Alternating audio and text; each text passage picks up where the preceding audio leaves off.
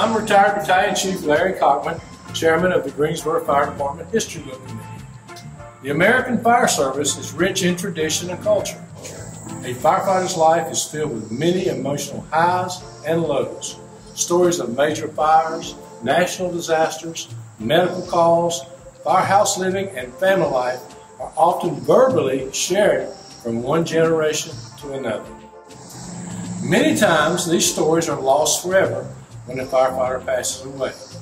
In an effort to preserve these stories, in 2019, the Greensboro Fire Department History Book Committee launched a new program of recording audio-video of our retirees' lives. These stories will be shared on our website, gfhbc.org. In 2020, we did not record because of the COVID-19 pandemic. Please listen as these firefighters share their life experiences with all of us. My full name is Philip Lynn May. I'm 75 years old, which I don't want to be, but I am. And I was a captain when I retired, and I had right at 25 years. It lacked a few days being 25 years. And I retired on disability.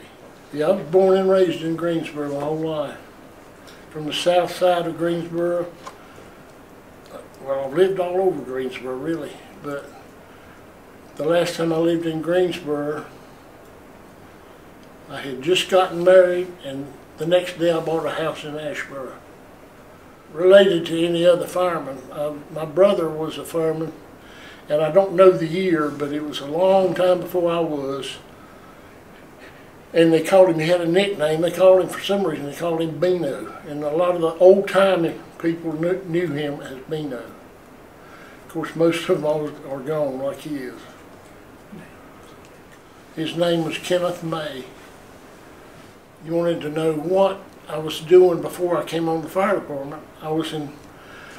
When I got out of high school, I joined the Army and they actually drafted me, and I told them I was going to sign up for what I wanted, and this is how smart I was. I wanted infantry airborne, and I wanted to be a Green Beret.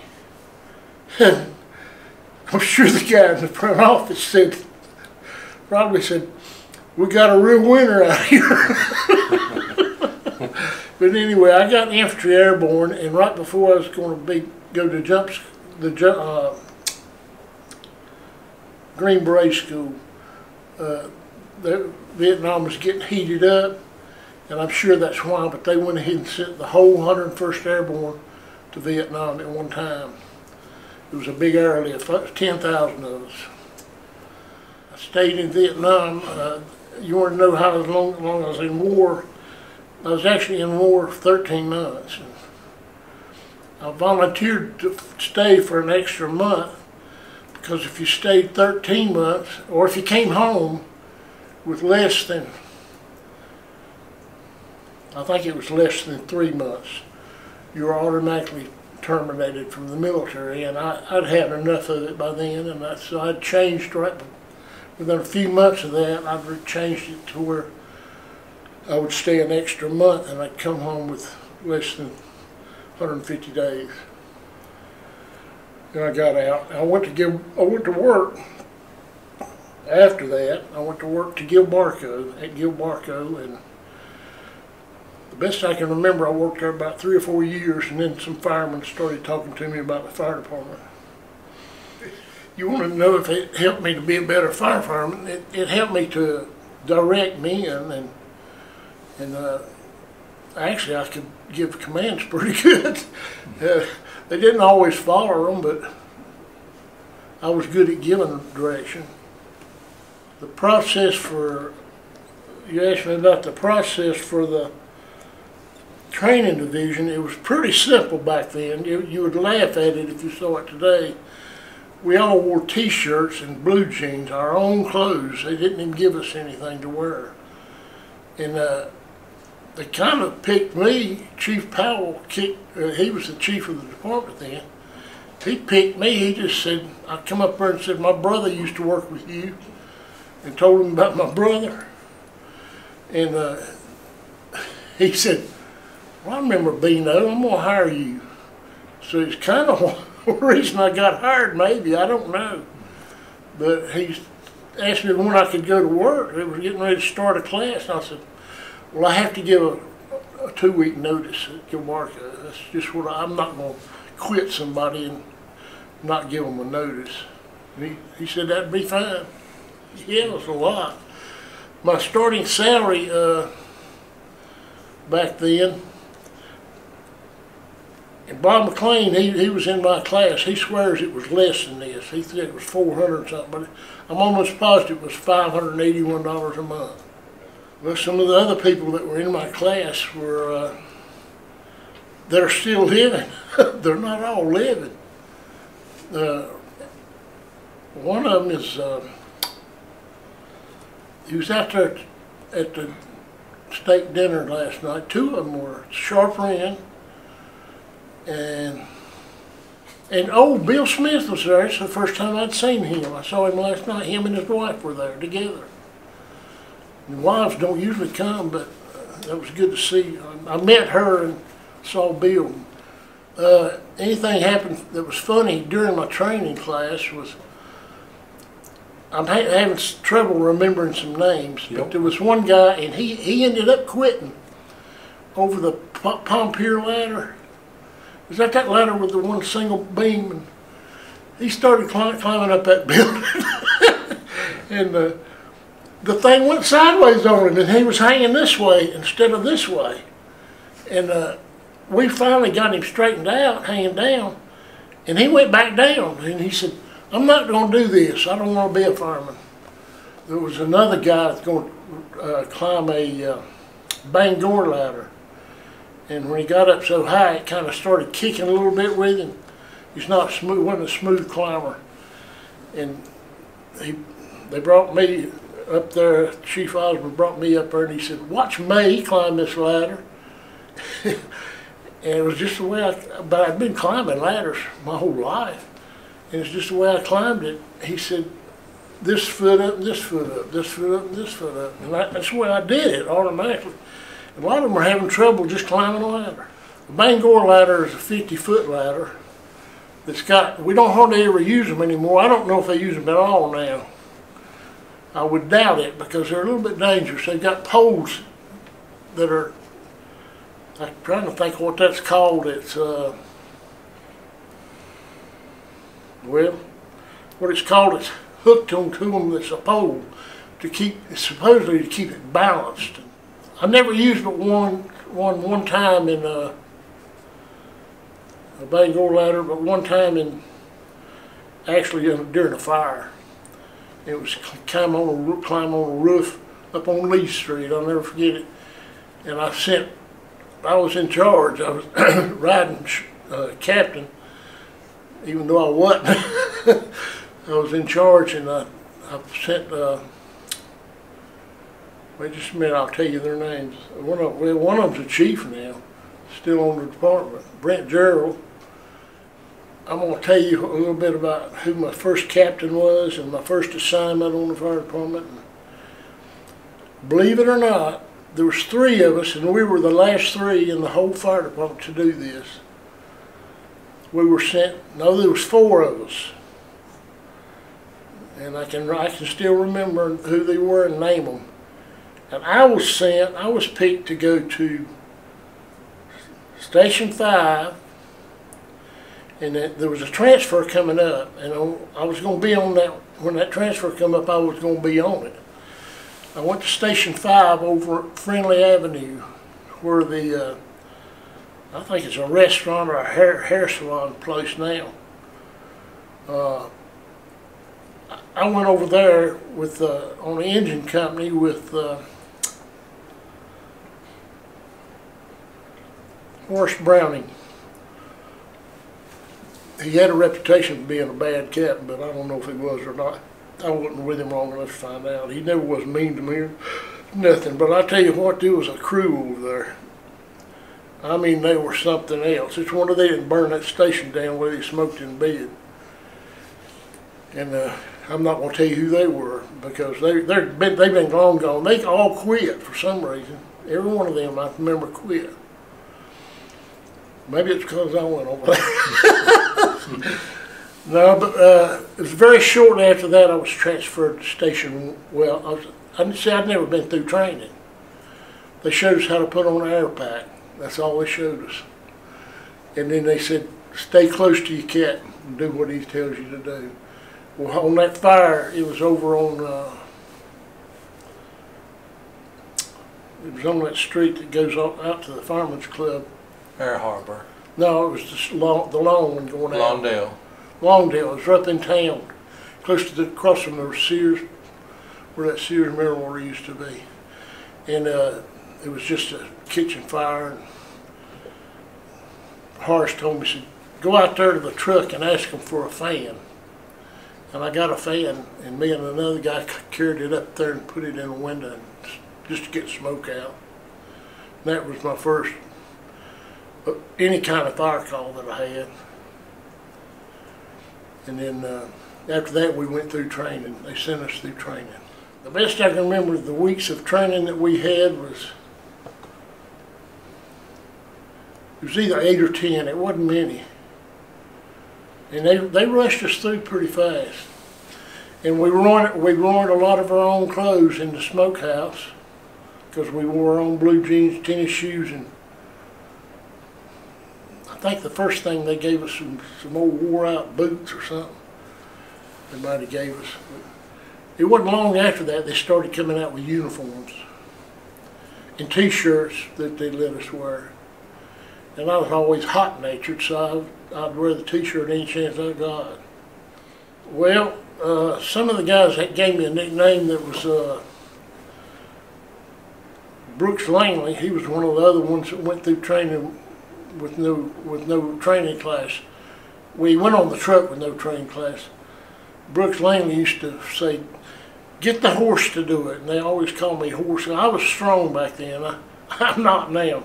But back then I was pretty strong, and they'd always say, get the horse to do it. Let's see, some of the pranks and stuff we done on the fire department.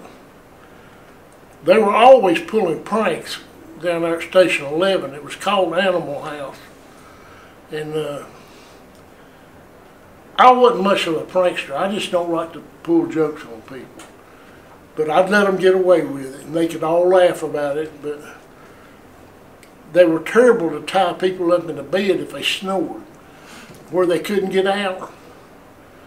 And I remember one time they were talking about this at the steak dinner the other night. Frank Fortune, they tied poor old Frank to his bed and wrapped a tarp around him, and he about couldn't breathe. And I told him, I said, that's gone far enough. No tarp wrapping on the beds where people can't get loose. And there were other ones. They loved firecrackers and throwing smoke bombs and firecrackers in the bathroom on you.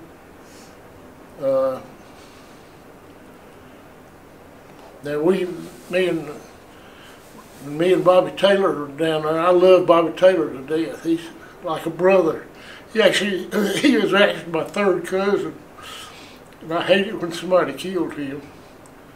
But Bobby was good to everybody. And Bobby and we would get stuff that people wouldn't eat, like pig's feet and raw oysters and stuff like that, and do them at the table, and it'd make some of them guys about sick. And but we'd eat all that mess like that, and we love pig's feet and raw oysters. And I was trying to think of some of the other stuff we eat. Yes, we cooked. We cooked. Our crew cooked and ate together all the time. Sometimes there'd be a guy that would say, I'm not going to eat that mess y'all eat, because we would eat somewhat unhealthy. Like on certain days there would be, like the squad, there was a squad there at 11, and an engine company, and a truck company. And on a full day there was 10 people there, but it usually wasn't full, and we'd rotate somebody off the truck company or the engine company. onto the squad. I even rode the squad some. I didn't like it because I didn't like rescue calls, but I just hated to see young people getting hurt, and especially wrecks. And I seen a lot of that in Vietnam, you know, blood and stuff. I just didn't care for it no more. But we got one guy, black fireman. He was going to give it a try. He said, "Boy, y'all make them things look good, them raw oysters." I said, "They're out of this world." I said, "One time, I ate 50 at one time." And he said, "Ain't no way." I said, "I really did. I've got proof that I did it. I could fry a better chicken than in Kentucky Fried. I can fry the best." People want to know if I was a good cook on the fire department. They begged me to cook my chicken. And I could buy, back then, I could buy about, I never did buy breast. If anybody wanted a breast, they had to buy it themselves, and I'd cook it for them. But everybody wanted my dark chicken, my legs and wings. Not legs and wings, legs and thighs. And I could thaw them things. I skinned every piece. I didn't cook it with no skin on it. And that's where these fried places mess up, trying to cook chicken with the skin on it. It's just not good. It's greasy. And I cooked 75 one day. I had to start 3 hours early, and I would put it in. Bobby Taylor knew how to fold these papers, the newspapers that the bag the groceries come in. But he could fold them, slide them, and make a tray out of it. They used them for a lot of stuff, fish and things like that. But I'd pile up about 6 or 8 paper towels on the bottom, so it would suck every bit of that grease up. And I'd put them in there as I'd cook them. And I had a certain temperature. I can't remember none of that now. I doubt if I could cook them now. I've been tempted to try because I miss them. And anyway, they fought over them. And if there was any left at night, you catch them sneaking in there in the refrigerator, eating them cold. And there usually wasn't none left from the morning. If it was, Brooks Langley got up early and went in there and got them. Pigged out on them. I think they're, the cubicles, as far as making them, whether they're better like that or like we used to have it, where it was just open bedroom and everybody's bed was there. I don't know why they would want private cubicles. I thought it was fun. Of course, we had a pool table right in the middle of that, the beds, and we get in there and play pool, and sometimes we was playing pool during the classroom when we wasn't supposed to be, so that definitely made it more fun. And some of them, you look over there, they'd be asleep taking a nap. And I couldn't sit down long, I'd be taking a nap. And Bobby Taylor was going to take a nap no matter where he was at. Even if the chief was there, he'd take a nap anyway. He's just known for taking a nap in the evening. But I don't see much. I'd have to hear them say why they like the cubicles better. So I just don't see it. I can see it for having women separate, you know, have a cubicle for them if they wanted it. I don't think they'd want to be in there hearing some of the racket some of the men make. You don't know if I see any value in families coming to the fire station.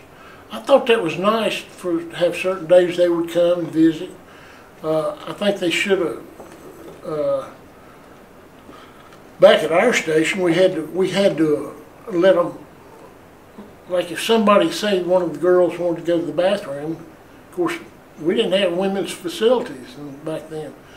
And so we'd have to have somebody watch it for them and close it off. For that, why it was important for active duty firemen to spend some time with the retirees that come by the station. Well, I used to go by once in a while, but I knew some of them. I'd go by and sit and talk with them, and we'd all sit there, and they seemed to enjoy it, and I did too. But it's gotten to where now I've been gone so long, I don't know any of them. And it's almost like you're bored with me coming in. It seems like it is to me. I probably never gave them a chance, but some firemen will call you and want you to come eat hot dogs with them. I got asked that last night at the state dinner to come to 7. I haven't seen Station 7. Of course, I moved to Asheboro, and I'd like to see the station. And they said, you can slide the pole. And I said, I don't know if I can still slide a pole. They said, well, you can ride an elevator. And I said, you got an elevator? And they said, yeah. I couldn't believe it. So I'll probably go by there one day. He's setting up a day. I can't remember that date. It was a date for firemen to come by there and have hot dogs at Station 7. My first call that I ever went on was on, I thought we talked about that already.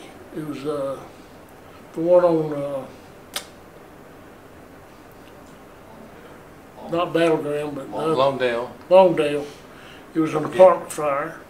Yeah. And somebody had been cooking on the stove. They loved to, seemed like they loved to, certain groups of people just love to start cooking and go lay down. They love to cook, lay down, drink, have a few drinks of liquor or whatever, get about half lit, and it makes them sleepy, and so they go to sleep and just let it burn. And then they get woke up rudely. I had for them, probably more of them than any calls there were. Smoke on the stove. On our medical crew, we answered fire calls and medical calls.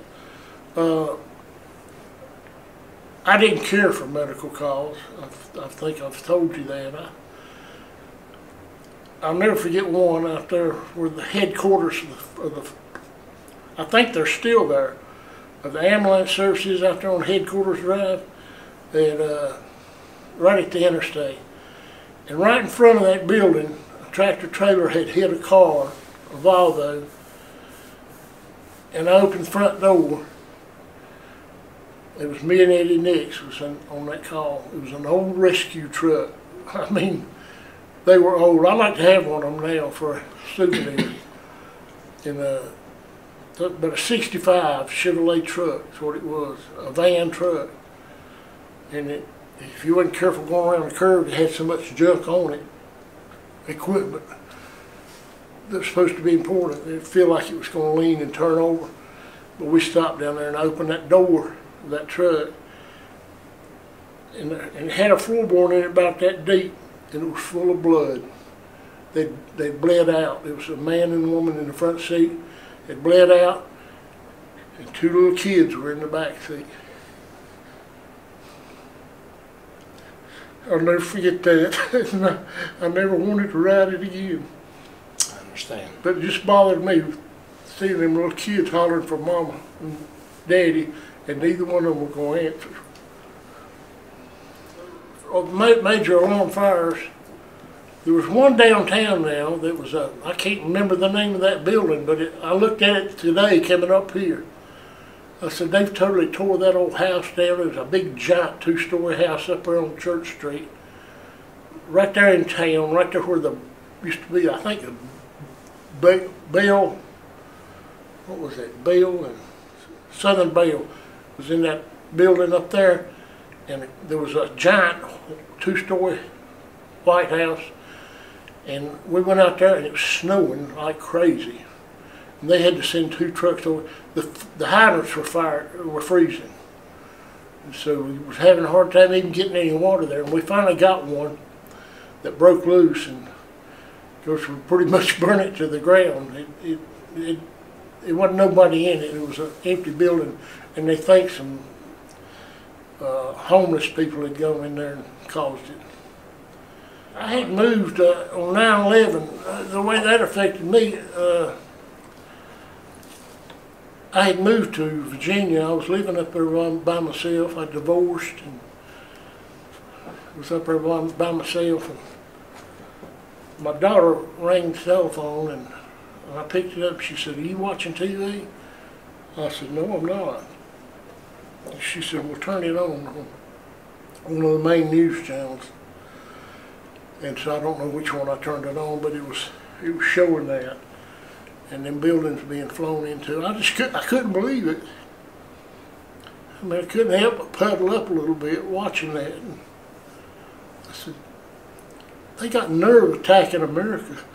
We'll get them for this. Some of the people I looked up to that mentored to me was, it wasn't necessarily the chiefs. As far as the big chiefs, I always thought they got away with doing nothing. Which is a good job. If you've worked your way up to it, it's a good job to have. You don't have to work no more. I mean, there's things you have to do, but you're not going to get dirty. It's more than likely. And I was trying to think of, for some reason I looked up to my brother because he was known for driving. They said he drove the service truck and answered the whole city, just him.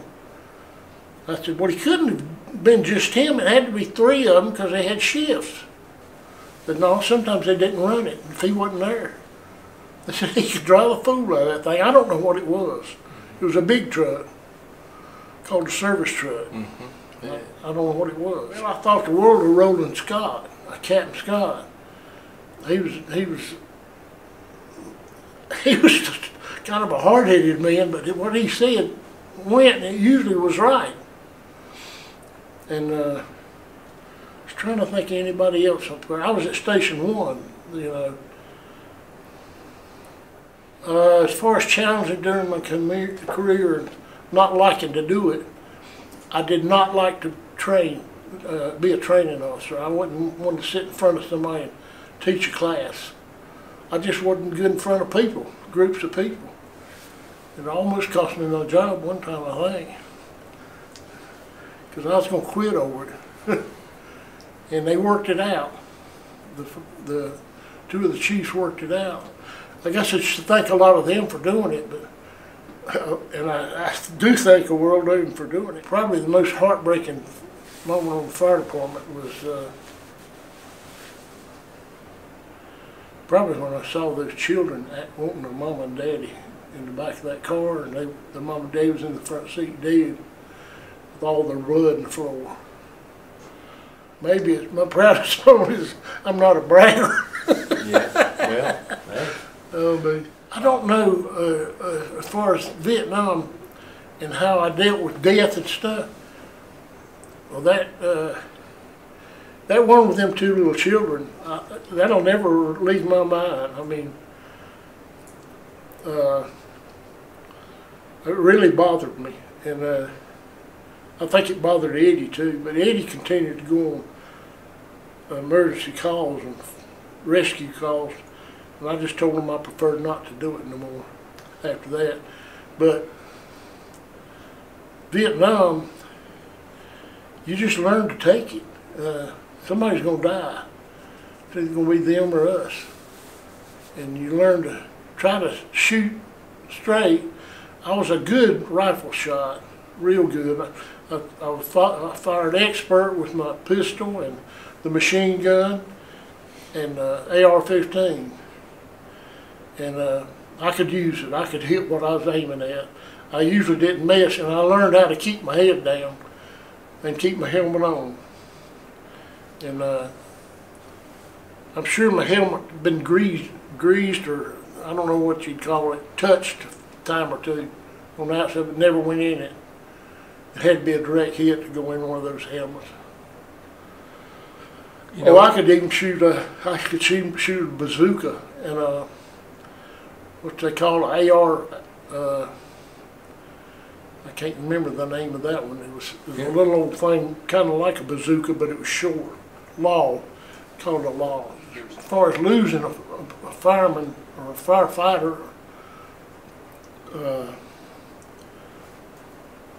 in the service even, you know, it hurts you, but in the fire department it's not expected as much. And we had some guys commit suicide. And both of them had been at my station and were sent over to Station 10 Would I become a firefighter, and would I change anything? Yeah, I'd probably become a firefighter. I might not would be so outspoken and get in so much trouble with my upper echelon, the bosses, because sometimes I said things that I should have just kept my mouth shut. See, I had sick time. I had a shoulder surgery. I had a rotator cuff surgery, a back surgery, and I was using my sick time. I'd already planned to go out, to leave, but I was going to use my sick time instead of getting paid for it. And he come to me one day and said, we need your position to promote somebody. And I said, well, if it's worrying you so bad, I'll go ahead and leave and get my sick pay.